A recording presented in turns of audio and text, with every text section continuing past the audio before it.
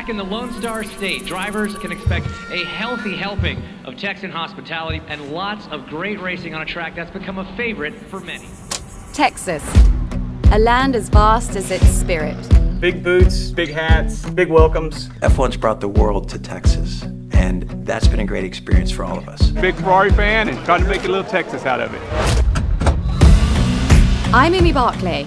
I'll be traveling with Qatar Airways to 6 Formula One destinations to find out what makes each one so unique. It feels like there's an understanding here. It is phenomenal, it's awesome. Everything's big, I love it. To leave all indifference at the door, to go all out. We always try and go over the top. And to take it all in. And the US Grand Prix is go! This is one of those races you have circled on the calendar. I love it here. I mean, it's just fun. Everything's big in Texas. Texas, we spell barbecue B-E-E-N. Almost a rite of passage. It's all about the beef. Such an incredible place. I love the entertainment. The people are very friendly. It's big, it's here, everybody's excited about it. Better than any other racing. They drive too slow. I like fast. That's my adrenaline rush. You know what I'm saying?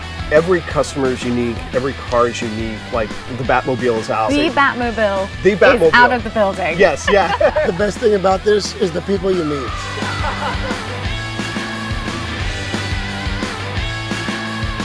Looking forward to a good race, like I said, but also, you know, to see the crowd go wild. Let's